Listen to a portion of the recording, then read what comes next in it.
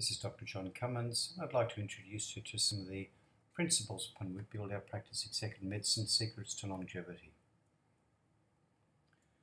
Firstly, what do we know about the current state of our health? We are living longer. However, some recent data suggests that lifespan is decreasing, certainly for some parts of the US, in particular for women. We're living with chronic illness. Typically, we have 7 years of disability before death, and we also know that 85% of chronic illness is preventable. There are some worrying signs. Recently, in 2014, there have been some data showing that there's early presentations of bowel cancers with people in their 20s. The highest mortality for breast cancer in women is in their 40s, and there's a rising incidence of breast cancer in women that may be obesity related. In fact, most women don't know that alcohol is said to be intimately related to 10% of all breast cancers throughout the world. More than 100 ml of alcohol per night is a risk factor. The other thing is that most men and women don't get a warning sign before their first heart attack or stroke. Whilst we think we may get chest pain or perhaps slurred speech or weakness down one side of the body in the case of a stroke, what we do know is that 62% of men and 46% of women won't have any warning. They'll either have sudden death or they'll present with a blocked artery, and in some instances it can be too late to either salvage the brain or salvage the heart muscle. So it's important to try and pick these things early. The death rates in women at every age, more women actually die of heart disease than breast cancer, as you can see from the graph here, and particularly post-menopause, women seem to get much more hypertension and therefore stroke risk than men, and women's heart attack rate beyond the age of 65 really starts to take off. And don't forget, it's not your arteries at 65 that are the only thing that counts. It's what your arteries were like before you got to that stage that set you up for that high risk that's important. So in executive medicine, what do we focus on? We focus on heart attack and stroke risk because that really will ultimately kill 40% of us. 30% of us will ultimately die from a cancer. The commonest for both genders is lung cancer. Second commonest is colon cancer. And in fact, if you get to the age of 85, 1 in 12 of us will have a colon cancer, if not screened and checked for beforehand, followed by prostate cancer, which kills more men than breast cancer kills in women, lymphoma and melanoma. Now, all of these cancers, these common cancers on the right-hand side, can be screened for or checked with physical examinations. And more recently, there's data showing that melanoma screening with an annual health check reduces the death rate from melanoma. The other 30% of all is a variety of other causes, and it's really important, therefore, that you have an excellent medical practitioner that you can access at short notice, so that should you become unwell with these other sort of illnesses, which could include mental health, suicide, accidents, but more importantly, other chronic illnesses such as chronic kidney disease, that this can be treated with the best care and the best available specialists around. So really the big ones to focus on that are preventable or detectable at an early stage is heart attack, stroke and cancers. These things have a lag period of several years before they declare themselves, and in that several years, if you look for them and you find them, you can do something about them and either save lives or certainly save significant periods of illness, hospitalisation and financial expense. So what's the pathway to exceptional health? Well, there are several groups around the world, such as the Okinawans, the Seventh-day Adventists in California, and the Sardinians, where a significant proportion of people reach a ripe old age that functionally behave like they're 20, 30 years their junior. And in fact, the karate instructor on the right-hand side is aged over 90. The Okinawan studies, the 700 centenaries, you can prove because they've kept excellent records that these people actually are over 100 years of age. Their minds are lucid, their bodies are slim, their movements are fluid, their health is superb for their years. So 700 people over the age of 100 have been studied on an ongoing basis to see, well, what can we learn from them? Is there something that we can take from their lifestyle to really affect our lives so that we can live to over 100 and yet be functionally 30, 40 years younger? They actually, when you investigate them, have lower biomarkers of vascular disease and aging. They've got a lower blood sugar level, lower cholesterol, homocysteine, which is involved in folic acid metabolism and B12 metabolism, and ultimately can cause premature arterial disease if not within the normal range, lower blood pressure, lower androgens or steroids, DHEA, and lower free radicals. Their bodies don't seem to age. Their death rate from heart disease, cancers and stroke is only 60 to 70% of the Japanese average, and compared to Americans, they have strikingly 80% less breast cancer and prostate cancer, and less than half ovarian and colon cancers. They actually have the world's longest disability-free life expectancy. And what that means is, whilst we may have 7 years of chronic illness typically before we die, the Okinawans have under 2 years of chronic illness. So they really have superb health right until the end, when ultimately they pass on, but without lots of disability beforehand. So what do? They have a high flavonoid intake. Flavonoids are biochemical substances found within certain food groups, and that would include citrus fruits, berries, pulses, onions, parsley, tea, red wine, and dark chocolate. They are thin, they are lean, they've got an average body mass index that's much, much thinner than the average American. In fact, these are one of the few races that actually get thinner as they age. One of the reasons they do this is culturally they follow a habit where once they feel they are about 80% full, they stop eating, because most of us would know that it takes 20 minutes from the time that we actually get full so that the appropriate hormones can trigger the brain to say, look, stop eating now. But in that 20 minutes, we keep on eating. They have a high level of incidental physical activity. They typically don't go to gyms, but they market garden, they do their own exercise at home. They walk to the gardens. They have a massive soy intake, and they also have a strong sense of community. And in fact, I've read that once an Okinawan is born, they are then placed with a number of other babies the same age. And so when these people get to 100, they've often lived their 100 years with other people within their village, within their community, and hence don't suffer the loneliness that some of our very old people seem to have, because they're actually placed with babies their own age and they grow up with them. Their food pyramid is different to the Western food pyramid, in that the basis of their food pyramid is vegetables, whole grains, so not white rice, not white noodles, not white bread so much, but beans and other whole grains, lots of fish, lots of fruit, lots of healthy green vegetables there, and very, very little meat, poultry and eggs, either none per week, perhaps one serving per week. So what you would ask, well, what about genetics? Genetics only explains probably 30% of their health outcomes. 70% would be lifestyle related. And what one notices is if the Okinawans move to Western culture, typically they go to Brazil or to Canada, their health outcomes match the Western within their lifetime. So really within a period of a decade or two, they can reverse this wonderful effect of anti-aging they have because of their diet, their activity, and the sense of community. And sadly, the current generation seems to be following the Western disease patterns rather than their forefathers. The Seventh-day Adventists in California, the Sardinians in Italy, they all have subgroups where they can live in old age. And again, if you look at that graph here, you can see that most of this is dietary, but there's some common threads within all three groups, which is social engagement, lots of legumes. We don't tend to eat many legumes, certainly in Western countries. Legumes would be, for example, beans, lentils, chickpeas. They have predominantly plant-based diet. They don't smoke. There's a strong, strong emphasis on family and constant moderate physical activity. This is highlighted in this slide here, which I've just spoken to. There's also, interestingly, a Honolulu Heart Program, a Honolulu Asia Aging Study. This is interesting because it was male only. I haven't seen anything for females, but they started tracking these men at the age of 54. And what they were interested in was how many got to in their 90s or certainly over 85 in exceptional health, which is defined as no diabetes, cancer, heart disease, stroke, no Alzheimer's, no lung disease, no dementia or Parkinson's disease.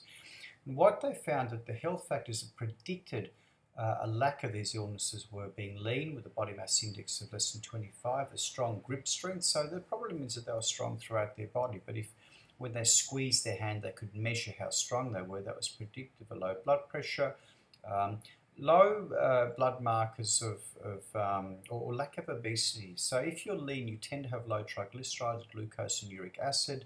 They had a low hemoglobin, they'd never smoked, low alcohol, high education. So most of these people got to beyond high school, and actually these men, they were married as well, was a predictive factor. So if you had none of these risk factors, you had a 40% chance of having exceptional health with none of these chronic diseases over the age of 80. If you had 6 or more of these risk factors, you actually had a 1 in 50 chance of survival and exceptional health. So all of these risk factors, predominantly aside from perhaps the marriage and the education, are really lifestyle choices in terms of what you eat, how lean you are, and how strong you are. Is it too late for me? Well, what we do know is that cardiovascular disease, as an example, probably starts in childhood in our culture and then presents through middle age. It's asymptomatic, then at some stage something triggers a rupture of some gooey stuff inside the wall of the artery, and then you have your heart attack or stroke. But heart disease risk can change suddenly. If you look at this slide here, you will see that in the 1990s, Poland had a dramatic decrease in heart attack. What was it? It was the fact that up until the 1989 fall of, I guess, communism, the Polish government subsidised animal fats in the diet, and so they were cheaper. But once communism became more a capitalist society, the subsidies for animal fats in the diet stopped. People then were forced to eat more cheap vegetable oils, more fruit and vegetables, less fat, and the heart attack rate within 5 years dramatically decreased. And that's very, I think, empowering and very encouraging that we can actually reduce our heart attack risk within a few short years just by changing our diet. The other interesting bit that I often speak to was a small study with Professor Dean Ornish. And he was famous in the early 1980s with a small study that showed that significant, massive lifestyle changes can certainly slow down coronary artery disease. And what he's published fairly recently in 2008 was a small study, a pilot study. It was quite interesting, where people with prostate cancer made a significant lifestyle change in terms of eating a plant-based diet, less than 10% fat, exercising and stress management for an hour a day, group therapy, and microscopically within their prostate cancer, these disease-preventing genes were switched on with these lifestyle changes, compared to pre-lifestyle. So there were biopsies done of the prostate cancer pre and post the lifestyle. They turned off genes within the prostate tissue that promoted cancer and heart disease, and they lengthened telomerases on chromosomes, which are linked to essentially how long we live. These are the aging parts of the chromosomes. Their PSAs fell, their tumour size decreased on MRI scanning, and so really what it seemed to show was that we can influence cancer growth by significant, more healthy lifestyle changes. And there's a summary of essentially what the 3-month comprehensive lifestyle modifications were. So what do we know about stress? Well, stress is certainly influenced by our environment, and I think this is a fascinating study where they showed that in 2006, when the Germans had a World Cup, every time there's a critical game, as evidenced by the red lines with the numbers, whether the Germans won or lost, it didn't matter. More Germans presented to hospital with heart attacks in times of acute stress with the soccer games. We know that chronic stress at work essentially predisposes one to abdominal obesity, and this is independent of diet and smoking and exercise. It seems that the work stress itself basically essentially alters our metabolism. The cortisol probably leads to central obesity, lays down plaque in our arteries. We also get reduced heart rate variability, so that means that our sympathetic nervous system is switched on. Cortisol is raised with stress, that reduces the healthy protective HDL cholesterol, makes your body more resistant to insulin, predisposes you to obesity and therefore diabetes and heart attack. Marital stress in women, if a woman experiences stress in a marriage and she's got coronary artery disease, she does worse than women that are happy within marriage. And so basically we know that stress really affects our physical health. What about exercise? Fitness. If one is fit, you get a decreased risk of coronary disease by up to 50%. It prevents or reduces blood pressure and stroke. It reduces colon cancer by up to 50%. reduces diabetes, healthier joints, and certainly is very, very powerful in preventing and treating depression or anxiety. And for all of these chronic conditions listed at the bottom of the graph, hypertension, COPDs, emphysema, diabetes, smoking, being obese and having high cholesterol, if you are fit, which is the left-hand bar versus in the dark grey versus the very light grey right-hand bar, which is very unfit, the relative risk of death with all of these conditions is dramatically reduced. So fitness is very, very protective, and exercise is very, very protective for longevity, even within these chronic health conditions. So, what do we need to do to have great health? We need a plant-dominant diet, a Mediterranean-dominant diet. We can future-proof or reduce our risk of heart attack by following this diet by up to 30%. And this is published in the New England Journal of Medicine in 2013. And certainly you can contact us and we can forward the diet to you. It's actually fairly straightforward. It's not hard to follow, it's just really healthy eating. Exercise and stress management. How do people manage the stress? Social connection, as evidenced by the Okinaans and the Seventh-day Adventists and Sardinians. So really having a good circle of friends and a network of colleagues that essentially will support you emotionally through the difficult periods that we all have in life. A sense of mindfulness is very protective for stress management, and you can train in mindfulness, you can train in meditation and being more present in the here and now. A sense of appreciation of what we do have, and a sense of gratitude for things are all good ways of managing stress, and of course exercises as well. So the Mediterranean diet, this is a picture of what it does look like. I'd like you to notice the olive oil in the background, the nuts, the seeds, the fish, the green leafy vegetables, and particularly the plant food in abundant portions. So let's say you've got to the age of 40, 50, you've had a Western upbringing with a typical Western diet with really a lot of carbohydrates, too few plant foods, not terribly healthy grains, maybe a lot of white bread, white rice, maybe too much meat, and certainly if you've had processed meat such as ham, salami, which are directly carcinogenic, and you may say, oh gee, I wonder what sort of damage I've done now. Well, I think the main thing is to look for early markers of cancers and heart disease before it's too late. We want to be able to find it before you notice you've got it, because as an example, if you have a colonoscopy and you have a precancerous polyp removed, that basically has avoided you having a cancer, because left unchecked, that polyp typically over 5 to 7 years will declare itself as a cancer. However, if you don't get your colon cancer risk assessed either through a colonoscopy or even just with a stool test, if you wait till you have symptoms of colon cancer, 50% of people are dead within 2 years. We can look for evidence of blocked pipes or plaque in the arteries. We generate a 5-year cardiac risk. It's a very simple algorithm, and sometimes we do CT angiograms, and we typically do stress testing on people.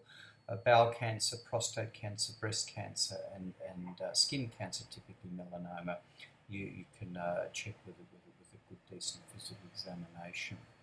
So the questions I'll put to the audience is, when was the last time you had a thorough preventative health check, which generally takes at least 60 minutes, typically 90 to 120 minutes. What are you doing now to minimise your risk of a medical catastrophe in terms of diet, exercise and stress management? Do you know what your recent results are for blood pressure, blood sugar level, fitness, triglycerides, etc.? You should, because as a cardiologist once said, no one's coronary arteries, or no one will be more concerned about, or should be more concerned about your coronary arteries, as an example, as you should. Are you following the Mediterranean diet? With recent screening, just certainly within the practice, we had a 45-year-old man that had a ruptured cardiac valve. He came to surgery, had no idea. It was just on a physical examination. We could hear the murmur. He just had no idea that this had happened to him, and certainly I think if he hadn't found it out, he would have been a lot worse. Recently, a 55-year-old man was found to have a dilating aorta. That's at risk of rupture and sudden death. He's being sorted out now as to what's the plan for this man under the care of a cardiothoracic surgeon now.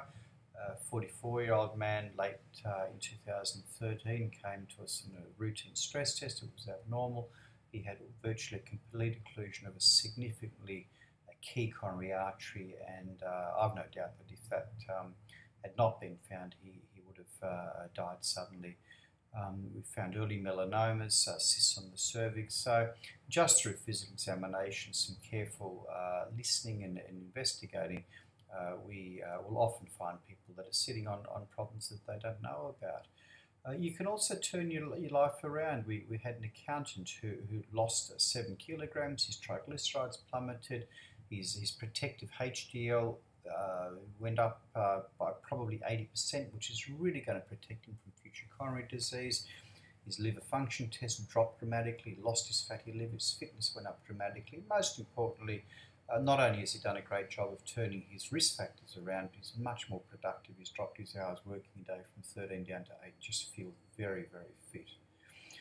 So in summary, what works, what we know works in the selected non-Western populations that have been studied, but I must say the Seventh-day Adventists are the only group within a Western population that have been shown to have exceptional health as well. So it does occur in Western populations. It's a plant-based diet, lots of movement, sense of connection and stress management. And in Western cultures, we may have done some damage to our bodies already from childhood. We can check it, we can turn it around. And really there's no reason why you shouldn't live to over the age of 85 in great shape with thorough expert health checks, Mediterranean diet, exercise and stress management. So I'd like to thank you for listening into this brief talk, and I hope it's been beneficial for you all.